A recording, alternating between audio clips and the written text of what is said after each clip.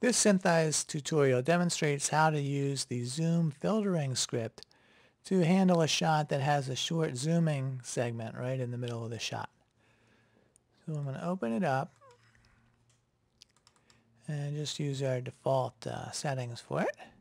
If I scrub through the shot, you'll see that the lens is staying fixed, and it zooms out a bit, a little while zooms back in. Okay, that's what we're going to handle specially.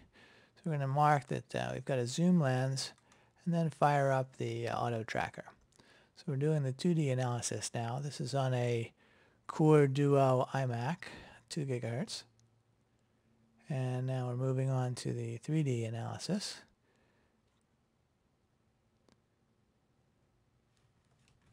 And now we've got a point cloud here and camera path. You can see there.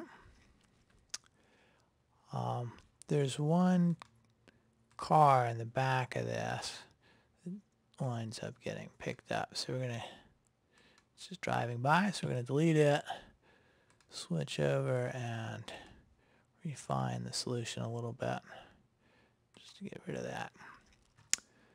So here's our camera path. And if we go over to the object graphs, here you see it in magenta, the rate of change of the lens field of view. And you can see it stays more or less fixed for a while, and then it shoots up and holds constant, and then changes back down. But up in this initial section here, there's a bit of variation in it, as there's a trade-off between the lens field of view and the position of the camera.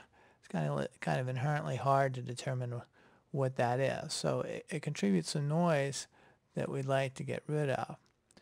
So what we'll do is say that around here the camera lens starts to change. So we'd like to flatten out this first section. And we'll use that script, the filter lens field of view script, to do that. And just say, okay, I want to start from the beginning of shot to the current frame. Just flatten it out. Now you can see that magenta curve there. Now we're going to do the same thing on the other side here. And call up that script again. This time we're going to go from the current frame all the way to the end. And again, we'll flatten it out. Now we could filter out the middle part a little and flatten out the middle there, but that's a little overkill. So now what we're going to do is say that it's really a known lens. We don't want to change the lens anymore. And we'll go and get to that top view, just so you can see this happen. We go and refine the solution again. And as you watch, right as it finishes up, that curve here, that's the camera path, flattens out. So we've eliminated that trade-off between the lens field of view and the position of the camera. And that's what we're looking for. We could tighten up this middle section here, maybe with some filtering and maybe taking a look at some of the trackers as well.